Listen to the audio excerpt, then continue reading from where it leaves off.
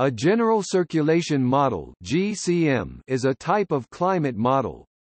It employs a mathematical model of the general circulation of a planetary atmosphere or ocean. It uses the Navier-Stokes equations on a rotating sphere with thermodynamic terms for various energy sources: radiation, latent heat. These equations are the basis for computer programs used to simulate the Earth's atmosphere or oceans. Atmospheric and oceanic GCMs (AGCM and OGCM) are key components along with sea ice and land surface components. GCMs and global climate models are used for weather forecasting, understanding the climate and forecasting climate change. Versions designed for decade-to-century time-scale climate applications were originally created by Shukuro Manaba and Kirk Bryan at the Geophysical Fluid Dynamics Laboratory (GFDL) in Princeton, New Jersey. These models are based on the integration of a variety of fluid dynamical, chemical and sometimes biological equations.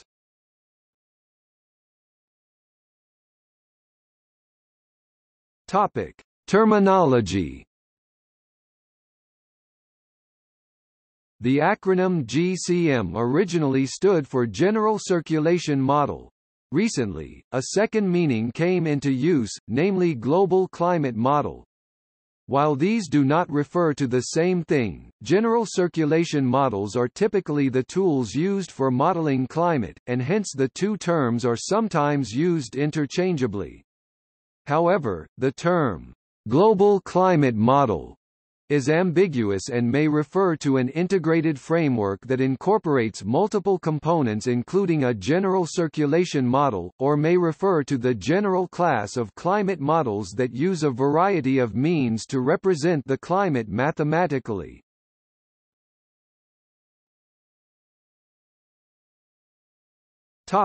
History.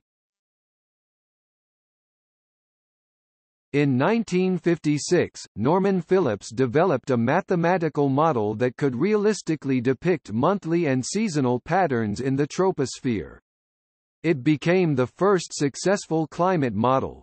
Following Phillips's work, several groups began working to create GCMs. The first to combine both oceanic and atmospheric processes was developed in the late 1960s at the NOAA Geophysical Fluid Dynamics Laboratory. By the early 1980s, the United States National Center for Atmospheric Research had developed the Community Atmosphere Model. This model has been continuously refined. In 1996, efforts began to model soil and vegetation types. Later the Hadley Center for Climate Prediction and Research's HADCM-3 model coupled ocean-atmosphere elements. The role of gravity waves was added in the mid-1980s. Gravity waves are required to simulate regional and global scale circulations accurately.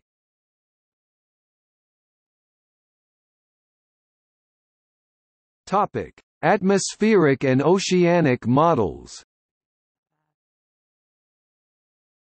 Atmospheric (AGCMs) and oceanic GCMs (OGCMs) can be coupled to form an atmosphere-ocean coupled general circulation model (CGCM or AOGCM). With the addition of submodels such as a sea ice model or a model for evapotranspiration over land, AOGCMs become the basis for a full climate model.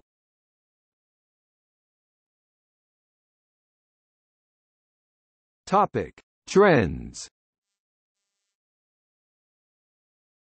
A recent trend in GCMs is to apply them as components of Earth system models, e.g. by coupling ice sheet models for the dynamics of the Greenland and Antarctic ice sheets, and one or more chemical transport models (CTMs) for species important to climate.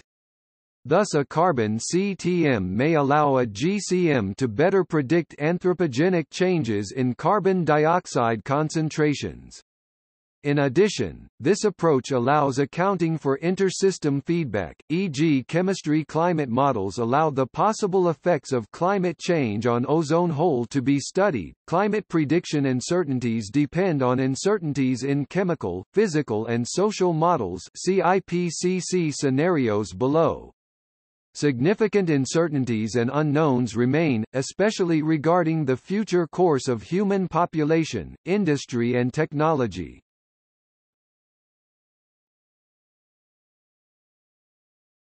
Topic: Structure. Three-dimensional, more properly four-dimensional GCMs apply discrete equations for fluid motion and integrate these forward in time. They contain parameterizations for processes such as convection that occur on scales too small to be resolved directly. A simple general circulation model (SGCM) consists of a dynamic core that relates properties such as temperature to others such as pressure and velocity. Examples are programs that solve the primitive equations, given energy input and energy dissipation in the form of scale-dependent friction, so that atmospheric waves with the highest wavenumbers are most attenuated. Such models may be used to study atmospheric processes, but are not suitable for climate projections. Atmospheric GCMs (AGCMs) model the atmosphere and typically contain a land surface model as well, using imposed sea surface temperatures (SSTs). They may include atmospheric chemistry. AGCMs consist of a dynamical core which integrates the equations of fluid motion, typically for surface pressure, horizontal components of velocity in layers, temperature and water vapor in layers, radiation, split into solar, short wave and terrestrial, infrared, long wave, parameters for convection, land surface processes, albedo, hydrology.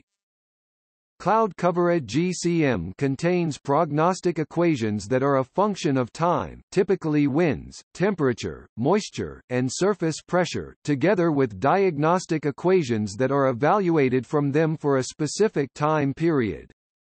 As an example, pressure at any height can be diagnosed by applying the hydrostatic equation to the predicted surface pressure and the predicted values of temperature between the surface and the height of interest. Pressure is used to compute the pressure gradient force in the time-dependent equation for the winds. OGCMs model the ocean with fluxes from the atmosphere imposed and may contain a sea ice model. For example, the standard resolution of Hatem-3 is 1.25 degrees in latitude and longitude, with 20 vertical levels, leading to approximately 1,500,000 variables. AOGCMs EGHADCM3, GFDLCM2, combine the two submodels. They remove the need to specify fluxes across the interface of the ocean surface. These models are the basis for model predictions of future climate, such as are discussed by the IPCC. AOGCMs internalize as many processes as possible. They have been used to provide predictions at a regional scale. While the simpler models are generally susceptible to analysis and their results are easier to understand, AOGCMs may be nearly as hard to analyze as the climate itself.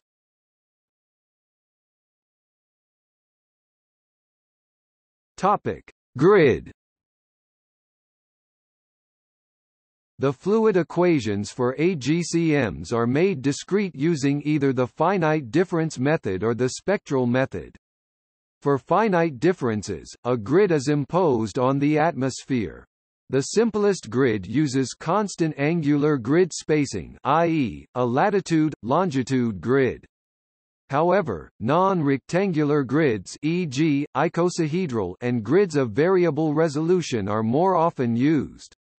The LMDZ model can be arranged to give high resolution over any given section of the planet. HAJM-1 and other ocean models use an ocean grid with higher resolution in the tropics to help resolve processes believed to be important for the El Niño Southern Oscillation (ENSO). Spectral models generally use a Gaussian grid, because of the mathematics of transformation between spectral and grid point space. Typical AGCM resolutions are between 1 and 5 degrees in latitude or longitude. HADCM3, for example, uses 3.75 in longitude and 2.5 degrees in latitude, giving a grid of 96 by 73 points, 96 by 72 for some variables, and has 19 vertical levels. This results in approximately 500,000 basic variables, since each grid point has 4 variables u, v, t, q, though a full count would give more clouds, soil levels. HAJM-1 uses a grid of 1.875 degrees in longitude and 1.25 in latitude in the atmosphere. HIJM, a high-resolution variant, uses 1.25 by 0.83 degrees respectively. These resolutions are lower than is typically used for weather forecasting. Ocean resolutions tend to be higher, for example HADCM3 has 6 ocean grid points per atmospheric grid point in the horizontal. For a standard finite difference model, uniform grid lines converge towards the poles. This would lead to computational instabilities, see CFL condition, and so the model variables must be filtered along lines of latitude close to the poles. Ocean models suffer from this problem too, unless a rotated grid is used in which the North Pole is shifted onto a nearby landmass. Spectral models do not suffer from this problem. Some experiments use geodesic grids and icosahedral grids, which, being more uniform, do not have pole problems. Another approach to solving the grid spacing problem is to deform a Cartesian cube such that it covers the surface of a sphere.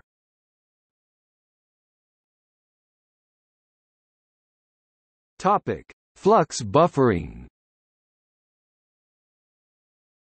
Some early versions of AOGCMs required an ad hoc process of flux correction to achieve a stable climate. This resulted from separately prepared ocean and atmospheric models that each used an implicit flux from the other component different than that component could produce. Such a model failed to match observations. However, if the fluxes were corrected, the factors that led to these unrealistic fluxes might be unrecognized, which could affect model sensitivity. As a result, the vast majority of models used in the current round of IPCC reports do not use them. The model improvements that now make flux corrections unnecessary include improved ocean physics, improved resolution in both atmosphere and ocean, and more physically consistent coupling between atmosphere and ocean submodels. Improved models now maintain stable, multi-century simulations of surface climate that are considered to be of sufficient quality to allow their use for climate projections.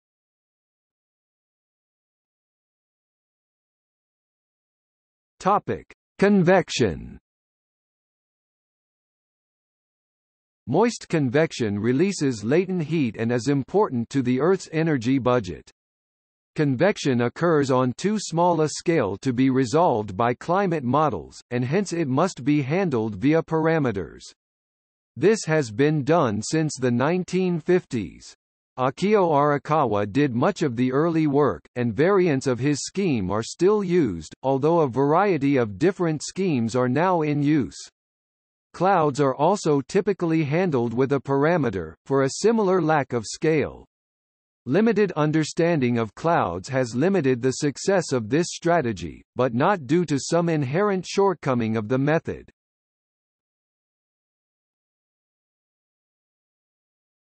Topic: Software.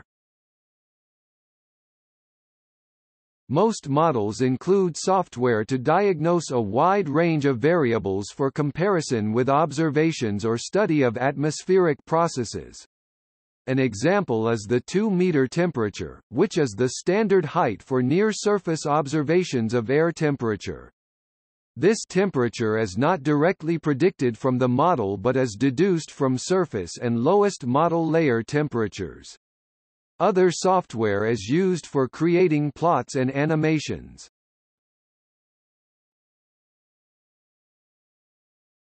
Topic: Projections.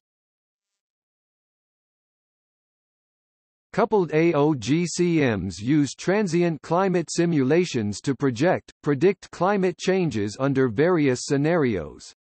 These can be idealized scenarios, most commonly, CO2 emissions increasing at 1% per year, or based on recent history, usually the is-92A, or more recently the SRES scenarios. Which scenarios are most realistic remains uncertain. The 2001 IPCC Third Assessment Report FIGURE 9.3 shows the global mean response of 19 different coupled models to an idealized experiment in which emissions increased at 1% per year. Figure 9.5 shows the response of a smaller number of models to more recent trends. For the 7 climate models shown there, the temperature change to 2100 varies from 2 to 4.5 degrees Celsius with a median of about 3 degrees Celsius. Future scenarios do not include unknown events, for example, volcanic eruptions or changes in solar forcing. These effects are believed to be small in comparison to greenhouse gas (GHG) forcing in the long term, but large volcanic eruptions, for example, can exert a substantial temporary cooling effect. Human GHG emissions are a model input, although it is possible to include an economic, technological submodel to provide these as well. Atmospheric GHG levels are usually supplied as an input, though it is possible to include a carbon cycle model that reflects vegetation and oceanic processes to calculate such levels.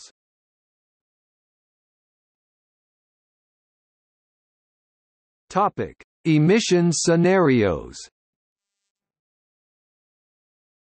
For the 6 SRES marker scenarios, IPCC 2007-7-8 gave a best estimate of global mean temperature increase 2090 to 2099 relative to the period 1980 to 1999 of 1.8 degrees Celsius to 4.0 degrees Celsius.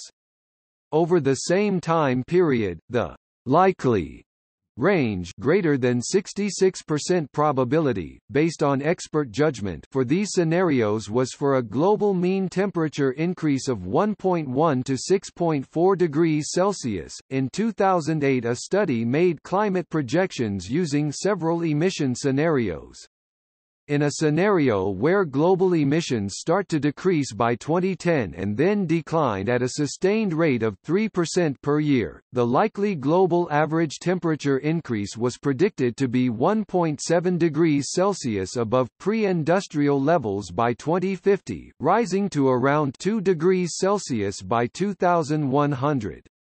In a projection designed to simulate a future where no efforts are made to reduce global emissions, the likely rise in global average temperature was predicted to be 5.5 degrees Celsius by 2100. A rise as high as 7 degrees Celsius was thought possible, although less likely. Another no-reduction scenario resulted in a median warming over land 2090 to 99 relative to the period 1980 to 99 of 5.1 degrees Celsius.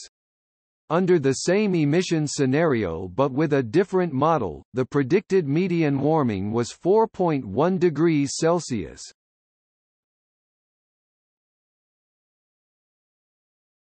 Topic: Model accuracy. AOGCMs internalize as many processes as are sufficiently understood. However, they are still under development and significant uncertainties remain. They may be coupled to models of other processes, such as the carbon cycle, so as to better model feedbacks. Most recent simulations show plausible agreement with the measured temperature anomalies over the past 150 years, when driven by observed changes in greenhouse gases and aerosols. Agreement improves by including both natural and anthropogenic forcings. Imperfect models may nevertheless produce useful results. GCMs are capable of reproducing the general features of the observed global temperature over the past century. A debate over how to reconcile climate model predictions that upper air tropospheric warming should be greater than observed surface warming, some of which appeared to show otherwise, was resolved in favor of the models, following data revisions. Cloud effects are a significant area of uncertainty in climate models. Clouds have competing effects on climate. They cool the surface by reflecting sunlight into space, they warm it by increasing the amount of infrared radiation transmitted from the atmosphere to the surface. In the 2001 IPCC report, possible changes in cloud cover were highlighted as a major uncertainty in predicting climate. Climate researchers around the world use climate models to understand the climate system. Thousands of papers have been published about model-based studies. Part of this research is to improve the models. In 2000, a comparison between measurements and dozens of GCM simulations of ENSO-driven tropical precipitation, water vapor, temperature, and outgoing long-wave radiation found similarity between measurements and simulation of most factors. However, the simulated change in precipitation was about 1/4 less than what was observed. Errors in simulated precipitation imply errors in other processes, such as errors in the evaporation rate that provides moisture to create precipitation. The other possibility is that the satellite-based measurements are in error.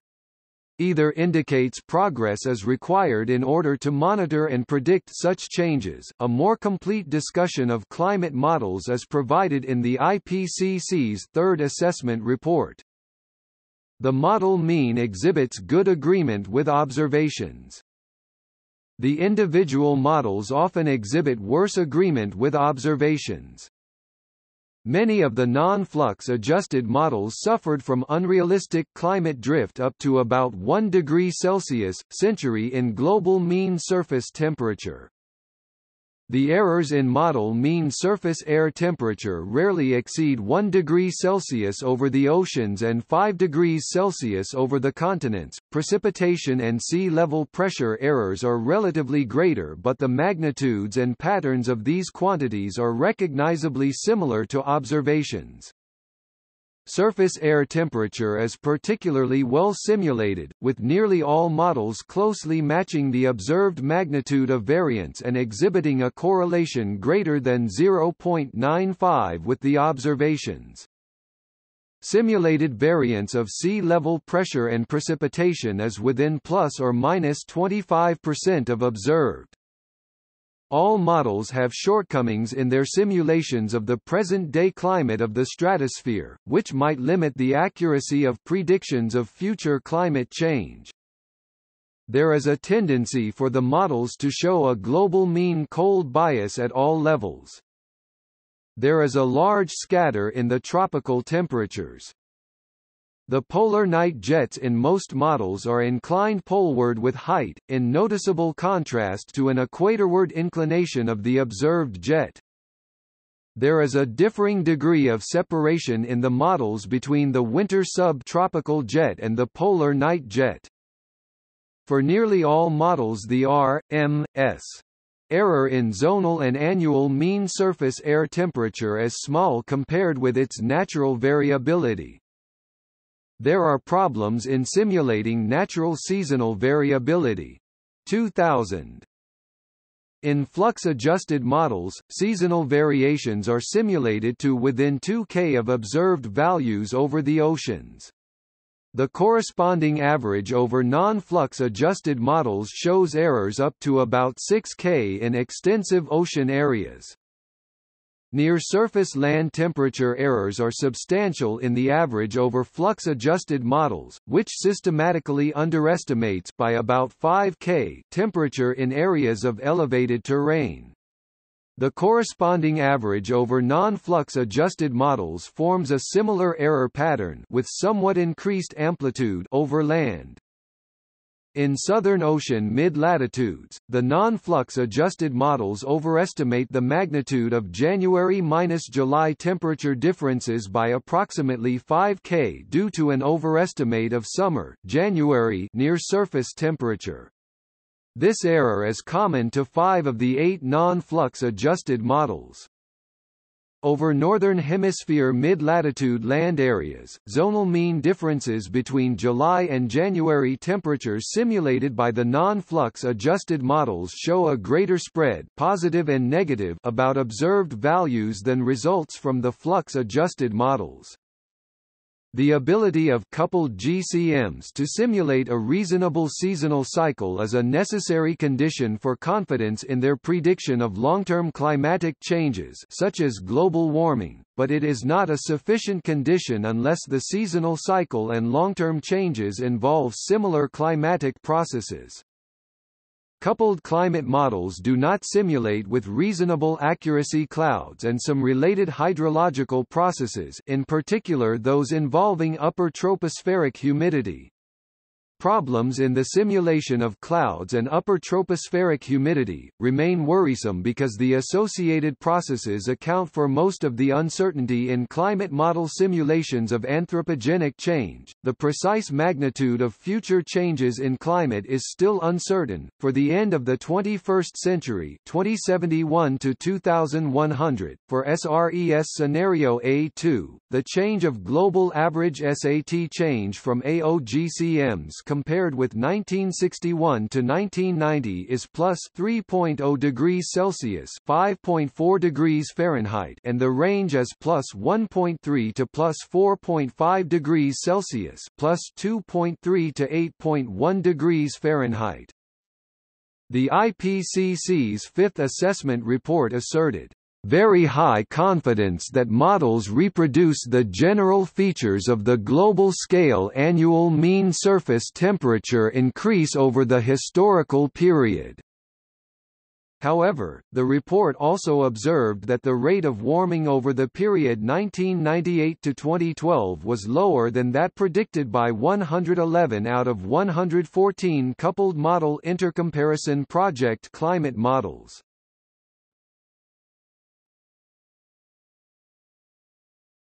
Topic: Relation to weather forecasting. The global climate models used for climate projections are similar in structure to and often share computer code with numerical models for weather prediction, but are nonetheless logically distinct. Most weather forecasting is done on the basis of interpreting numerical model results. Since forecasts are short, typically a few days or a week, such models do not usually contain an ocean model but rely on imposed SSTs. They also require accurate initial conditions to begin the forecast. Typically these are taken from the output of a previous forecast, blended with observations. Predictions must require only a few hours, but because they only cover a 1 week, the models can be run at higher resolution than in climate mode. Currently the ECMWF runs at 9 km (5.6 miles) resolution as opposed to the 100 to 200 km (62 to 124 mi) scale used by typical climate model runs. Often local models are run using global model results for boundary conditions, to achieve higher local resolution. For example, the Met Office runs a mesoscale model with an 11 km (6.8 miles) resolution covering the UK, and various agencies in the US employ models such as the NGM and NOM models. Like most global numerical weather prediction models such as the GFS, global climate models are often spectral models instead of grid models. Spectral models are often used for global models because some computations in modeling can be performed faster, thus reducing run times.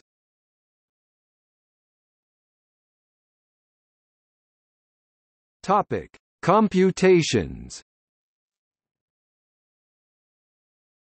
Climate models use quantitative methods to simulate the interactions of the atmosphere, oceans, land surface and ice. All climate models take account of incoming energy as short-wave electromagnetic radiation, chiefly visible and short-wave near infrared, as well as outgoing energy as long-wave far infrared electromagnetic radiation from the Earth. Any imbalance results in a change in temperature. The most talked about models of recent years relate temperature to emissions of greenhouse gases. These models project an upward trend in the surface temperature record, as well as a more rapid increase in temperature at higher altitudes, 3 or more properly, 4 since time is also considered. Dimensional GCMs discretize the equations for fluid motion and energy transfer and integrate these over time. They also contain parametrizations for processes such as convection that occur on scales too small to be resolved directly. Atmospheric GCMs (AGCMs) model the atmosphere and impose sea surface temperatures as boundary conditions. Coupled atmosphere-ocean GCMs (AOGCMs), EGHA-DCM3, EDGCM, GFDLCM2, X, Arpage-Climot combine the two models. Models range in complexity. A simple radiant heat transfer model treats the Earth as a single point and averages outgoing energy. This can be expanded vertically, radiative-convective models, or horizontally. Finally, coupled atmosphere-ocean-sea ice global climate models discretize and solve the full equations for mass and energy transfer and radiant exchange. Box models treat flows across and within ocean basins. Other submodels can be interlinked, such as land use, allowing researchers to predict the interaction between climate and ecosystems.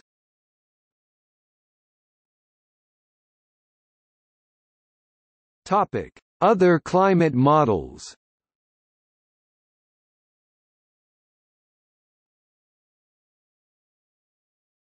Topic: Earth System Models of Intermediate Complexity (EMICs). The Climber 3 model uses a 2.5-dimensional statistical dynamical model with 7.5 degrees times 22.5 degrees resolution and time step of 1/2 a day. An oceanic submodel is MOM3 modular ocean model with a 3.75 degrees times 3.75 degrees grid and 24 vertical levels.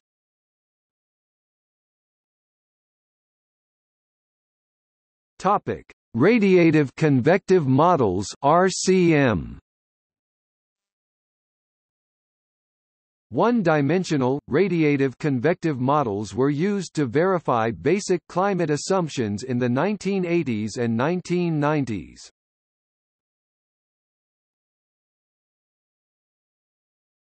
Topic: See also: Atmospheric Model Intercomparison Project (AMIP), Atmospheric Radiation Measurement (ARM) in the U.S., Earth Simulator, Global Environmental Multiscale Model, Ice Sheet Model, Intermediate General Circulation Model, NCAR, Prognostic Variable.